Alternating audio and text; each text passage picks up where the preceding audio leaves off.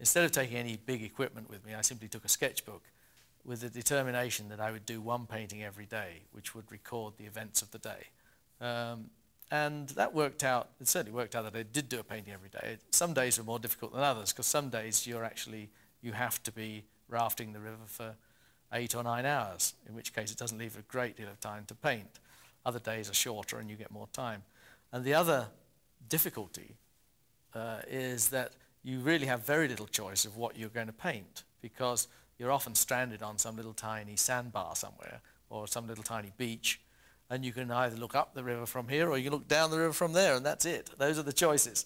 And so that meant that I had to make work that actually worked, if you see what I mean, without having a great deal of choice. And so those were the constraints, and in some ways that helped, I think, because the series is a very, very tight series. It worked out beautifully because all the paintings, you know, they are the size they should be. All of them have a coherence about them in that one seems to follow naturally from another.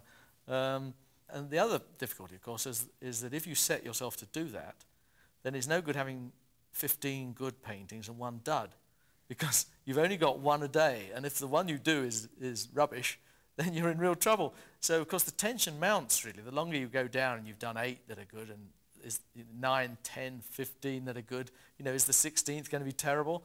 In which case the whole project is blown apart.